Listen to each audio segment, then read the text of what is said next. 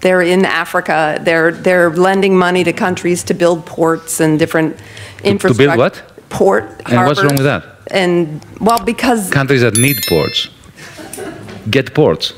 But they're making people dependent on... I mean, I know, it's the same thing that we've done, which is horrible around the world. They are far more humanistic than the United States ever was. Really? Okay. Absolutely. Great. So... Let me give you an example. Of course they are peddling for influence. Yeah. Yeah? But they are non-interventionist. Absolutely non-interventionist in a way that Europeans, the West, has never managed to fathom. Hello, good people, and of course, welcome back again. I've taken quite some time. I've not been feeling well, so that's why I've not been very much into the social media or in YouTube as used to be to me. And I'm back again, guys. Thank God I'm here and you are there. Thank you for watching. And also, if you're watching us for the first time, please remember to subscribe, comment, and share. Now, today I want us to discuss about China investing in Africa and why US is now much concerned. China investing in Africa. Now, before that, guys, I want us to watch this video of this former minister, Yanis Varoufakis, answering this American journalist who is much concerned in China investing in Africa. Now, guys, let's dive in this video and watch it.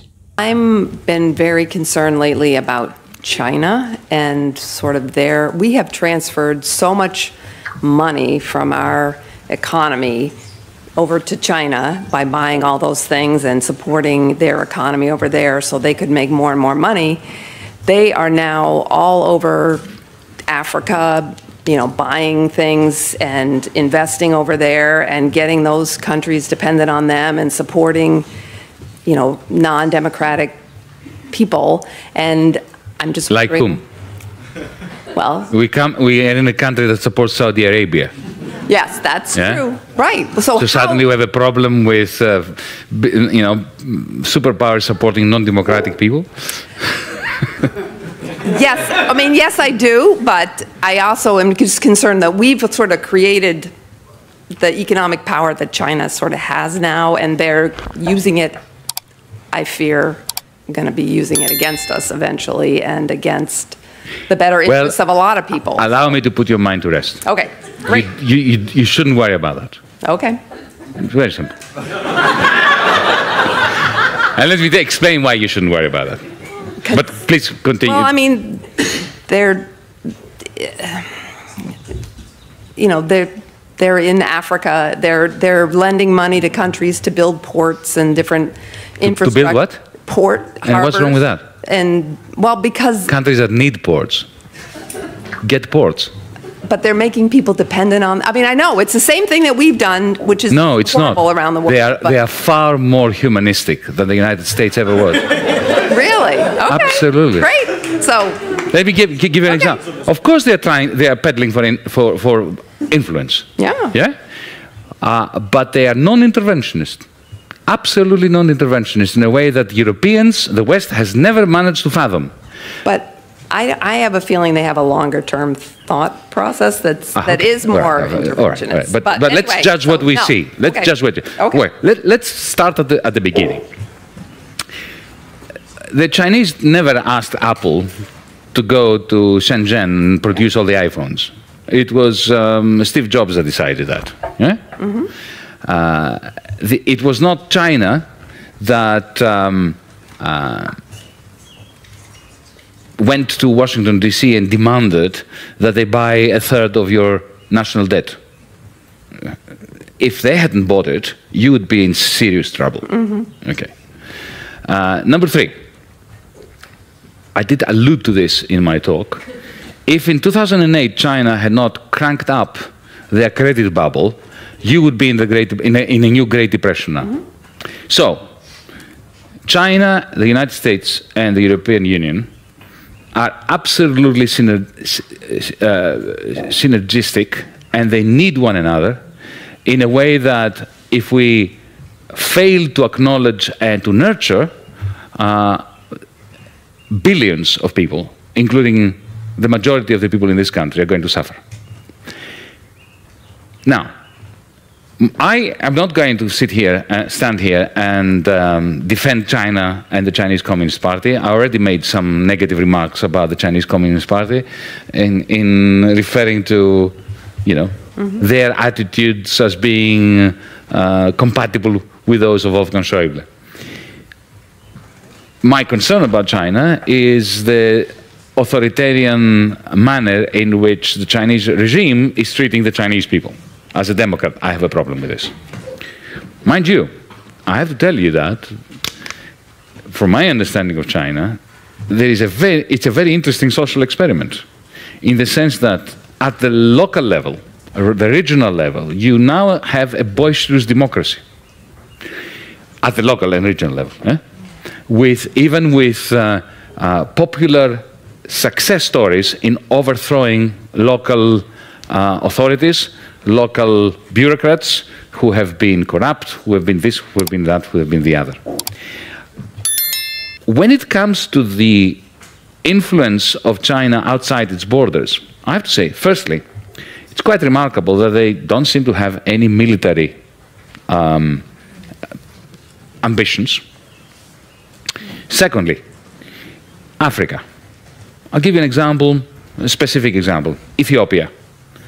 2004, because it happened to be there, and I have some first-hand experience of it. They went into Ethiopia. I'll tell you why they went into Ethiopia, because they suspected there was oil. Because China is a major industrial power, but it lacks primary resources. Now, instead of going into Africa with troops, colonially, destroying the country, killing people like the West has done for the last 100 years, what they did was they went to Addis Ababa and they said to the government, we would like, we can see you have problems with your infrastructure, we would like to build some new airports, upgrade your railway system, create a telephone system, and rebuild your roads. And we'll do this all for free. No strings attached. We don't want anything from you. And they did. Why did they do it? Because this is soft power. Because because they knew that if oil is discovered, and it was discovered later, then, of course, the Ethiopian government will be much more open to Chinese oil companies coming there. They have never combined their investment with imperialistic view. You know, when I was Minister of Finance, I had a very interesting experience with COSCO, one of the Chinese national companies that in the end bought the port of Piraeus. When I moved into the ministry, I found a contract from the previous government that they had already sold the port of Piraeus for a pittance and other ridiculous conditions to the Chinese, under the guidance, of course, of the European Union and the International Monetary Fund as well. And in other words, as a minister, I was bound to a particular deal that was terrible for Greece. And I went to the Chinese and discussed it with them. And I was really astonished. I said to them, look, you're paying too little. You're not committing to a sufficient level of investment, and you are treating our workers as fodder. You are effectively subcontracting labor to horrible companies that exploit the workers, and I can't deal with this. Effectively, I proposed to them to renegotiate the contract, so instead of getting 67% of the shares of the port, they would get with the same price 51%. The remaining shares would go into the Greek pension fund system in order to bolster the capitalization of the public pensions. Secondly, I want you to commit to 180 million euros of investment within 12 months. And thirdly, proper collective bargaining with the trades unions and no subcontracting of labor. And to my astonishment, they said, okay. Can you imagine if that was a German company or an American company? That's why I'm saying I don't think you should worry. Okay, I won't. See by yourself that it is true that US is very much concerned with the Chinese investing in Africa, and it has turned to be a threat to them because most African countries are welcoming Chinese into their economies because of 1, 2, 3 reasons, guys. I have a problem in my eyes. So many African countries are welcoming Chinese into their economy because of the reasons that we want to discuss here in this video. And most books read that US is the superpower. Lately, we've seen US sending threats to the Chinese government, and you see Chinese are not even shaken with this. Why? Because Chinese has reached up a level of superpower, and this is why Chinese is not shaken with the threats that US is trying to send to them. Chinese are approaching Africa on the development strategy. They are approaching Africa on the infrastructural strategy. They want you to change your economy. They want you to have good roads, to have good airports, to have good ports, okay? And as well as they also gain from you. Compared to US, how many countries has US laid sanctions on them? A number of countries, including Zimbabwe. Lately, we've seen they want to lay a sanction to Uganda, but the Uganda president was not shaken and was not afraid of it. They even stopped Museveni from traveling to America.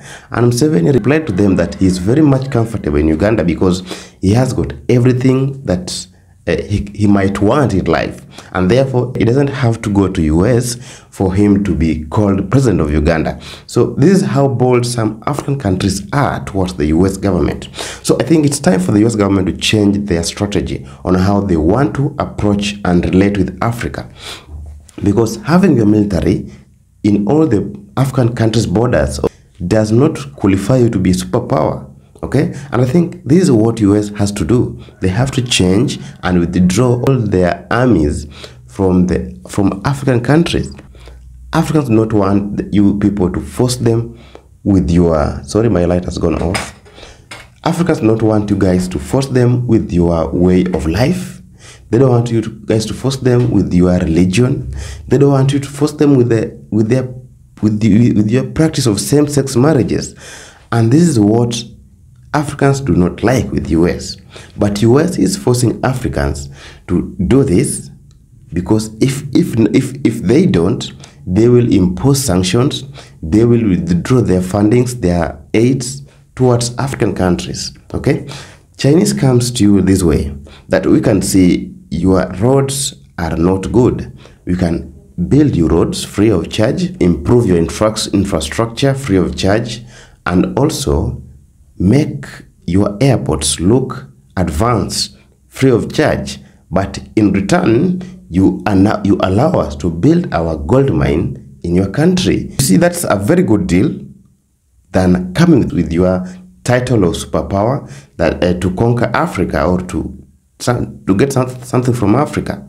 Okay, that's why Mr. Yanis is telling this journalist that they are so much humanistic as compared to US, because US comes with their title that they are the superpower, and therefore they want ABCD from your country. If you can't give them, they impose sanctions in your country. I don't want to speak much about this topic, but I want to give you this opportunity to also tell me what you think about in the comment section, guys, and let's meet again in our next video.